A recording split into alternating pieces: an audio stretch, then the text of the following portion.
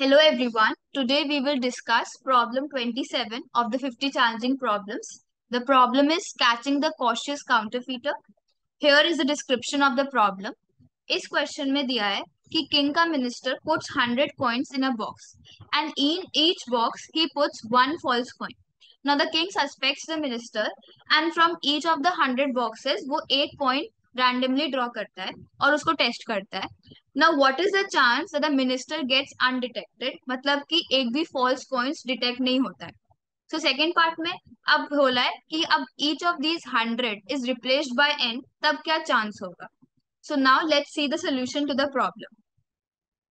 So इस question में we are given 100 coins in a box और ऐसे हमारे पास 100 boxes हैं और इन 100 coins में एक false coin है तो हमें निकालना है probability of not finding a false coin. ठीक.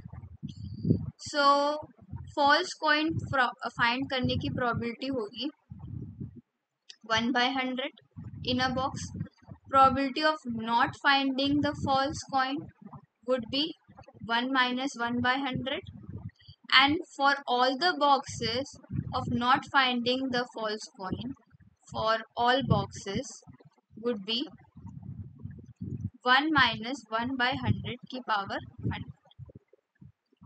So now in the next part, this 100 is replaced by n boxes and these 100 coins are also replaced by n coins. So now the probability reduces to 1 minus 1 by n की power n. So now we will expand this expansion. This would be equal to 1 minus nc1, 1 की power n minus 1, 1 upon n, plus nc2, 1 की power n minus 2, 1 upon n square, minus nc3, 1 की power n minus 3, 1 upon n cube, and so on. So let us look at this term. Suppose nc3 1 upon n की power 3.